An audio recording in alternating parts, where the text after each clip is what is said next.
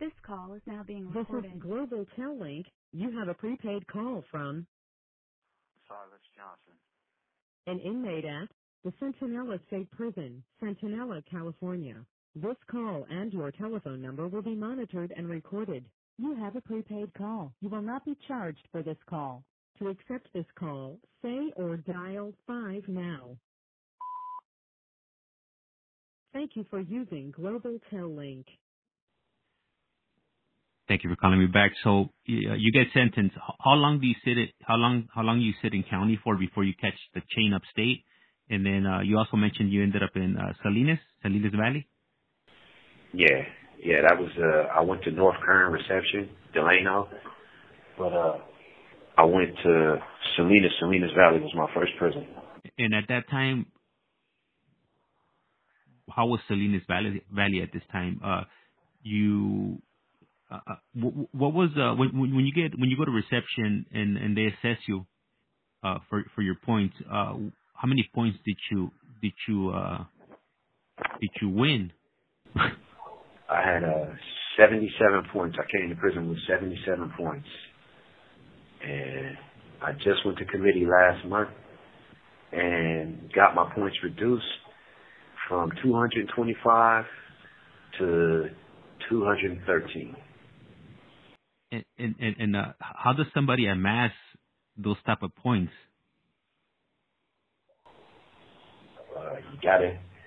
You gotta commit violent acts. You gotta commit serious violent acts to amass points. I think I caught this the lion's share of my points I caught between 2004 and 2009. I was involved in several stabbing incidents, 3 separate stabbing incidents. The last one on my cellmate in Corcoran Shoe in 2009. And I think you get like maybe 38 points for something like that. Realistically speaking here, to get down to a level 1 or level 2, how many years or how many lifetimes would it take you to get down those 200 and plus points down to get you down to one of the lower levels? Well, I think a level 1 is I think it's like 19 points or something like that. So, I mean, I got 213. You get, if you're working and if you're programming, you get 12 points off a year. So, I mean, that's 10 years, it'd be 120. Yeah. So, I guess, 20 years? Just under 20 years. 20-ish years clean, without any disciplinary, without any write-ups. In 20 years, I could make it, be about 65, but I mean. So it's easy to accumulate these points, but it's like impossible to undo the damage. Yeah, I've just made 5 years clean. The last write-up I had was a dirty weed test. I was smoking weed in 2018, and I've been clean 5 years, and I still have 213 points. And, so. There's a lot of people like you in there, right? Like where they've amassed an astronomical amount of points. And I've only seen one person with more points than me. I've met one person. And if you don't mind sharing, how many points was that? Like 368, which is ridiculous. My points are ridiculous. 368 is just, game over. So, with those type of points right now, what you're sitting at a level 4 yard right now? No, I'm on a level 3, but they have what you call an override. So if you're disciplinary free for a couple of years, then regardless of your points, they'll give you an opportunity to program at a lower level. So on paper, I'm still a level 4, but I'm able to be housed here on an override because I've been in essence, I have good behavior. So then I've sustained it. But one write-up, and I'm on a bus out of here. And mentally, what does being in level 3 yard opposed to level 4 yard, what does it do for you? What state of mind are you in? It's a world of difference. I mean, they just ran yards just a minute ago, and people are outside. Like the yard is till 9 o'clock. I've stayed out until 8:58, like 9 o'clock. Like I've seen the stars, I've seen the moon, and night breeze, and just things like I'm a night owl, so I sit here at my window and look out the window, and just things that you take for granted on a level 4 yard or maximum security prison or a shoe. You're not going outside after what?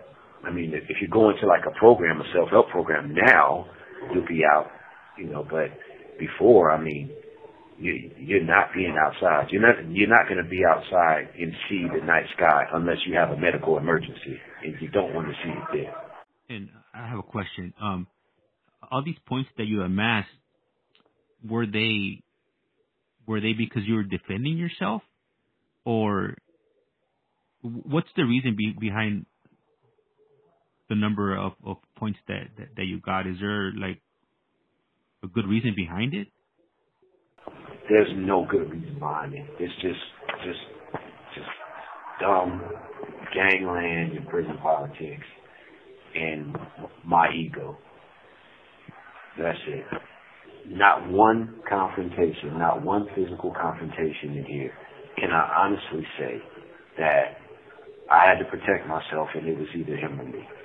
Maybe we had a riot with the Northern Mexicans in 2008 on Corcoran Shoe Yard. So, okay, I can cite that one. But I have 3 separate stabbings. I have a battery. This call and your telephone number will be monitored and recorded. I've committed cell extractions.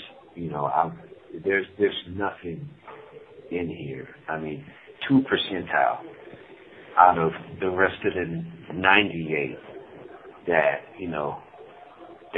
I couldn't help I couldn't help.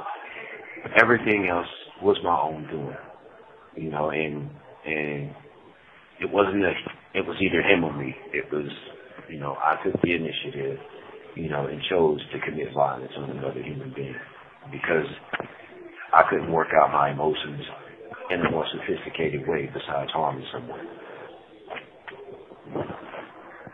So, in prison standards, you would be known as you're with the business. Yeah, as prison goes, as prison standards go. So you were excelling in the prison shenanigans, if one would say. I grew to be somebody that was pretty feared.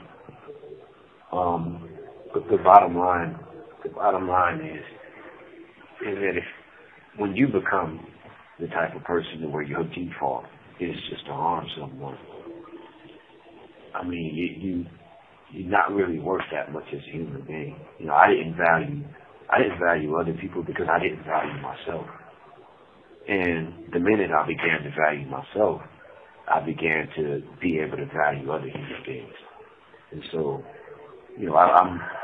I'm regretful, for harming people and doing the things that I did. I impacted people's lives, and and maybe they're still being affected. There's no way for me to know, and the only way that I can remediate that harm is just by moving forward and not harming anyone else. And do you recall when you had that pivotal moment, when you had that epiphany, and you probably thought to yourself, well, like, what am I doing? What transpired? What happened? What caused that change? I think the beginning the beginning of it was in somewhere in the middle of a 5.5-year stint in corporate shoe. I was in the cell by myself because I had stabbed my cellie, so there was no one else I could harm. I was being chained in controlled movement, being walked from one cage to the next, and I didn't understand why I was so angry. I didn't understand, and that was scary for me, And so one night I just sat there and I listed a whole bunch of things about myself that I knew. And I was trying to list some things about myself, as far as my goals and, like, what did I want to do with this whole gang thing? Like, what was the mission statement? I didn't know. What did I hope to accomplish from this? I didn't know. What were my goals and my dreams and ambitions? I didn't know. Why was I so angry? I didn't know. Who the hell are you? I didn't know. And those things scared me. It's scary to ask yourself questions about yourself that you should know, that your character will provide you. This call and your telephone number will be monitored and recorded. If you do introspection, and it's scary to ask yourself questions and not know, and I had to start answering some of those questions and start having some self-conversations with myself and trying to figure out, who I wanted to be, because I didn't know who I was. I had no character. I was just this thing that I constructed, for public perception. And so for me, that was the catalyst, and I started writing. And I started writing essays. I started writing poetry. I started reading everything I could get my hands on. And in particular, a book that impacted me was a psychologist, Sheldon B. Kopp, If You Meet the Buddha on the Road, Kill Him. I mean, that book just was like so transformative for me. It just, for an old Jewish psychologist to have the insight in the humanity in that book, it just made me see that the things that I was experiencing, even as a black gang member, that I was not that far removed from everybody else, that everyone has struggles, everyone has anger, everyone has angst about their existence and wondering what the hell is this thing about. And it gave me some inspiration, to try and put one foot in front of the other and change things for myself. And writing saved my life.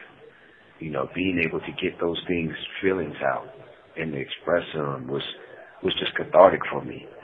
And so I just started writing like crazy and amassed a bunch of writings. And when I came down here to Centinela in 2017, I looked at it and I decided that I could actually do something with it. And so I put together the poems and I released my first book last year, a book of poetry, A River's Light in the Barren Tunnel.